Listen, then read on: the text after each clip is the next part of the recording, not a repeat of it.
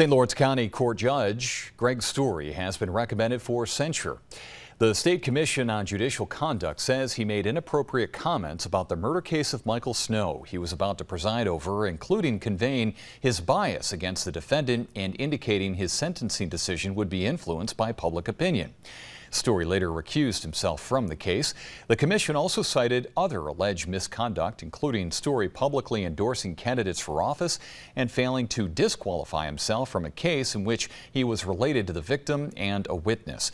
The judge, who declined comment, has 30 days to request a review by the Court of Appeals.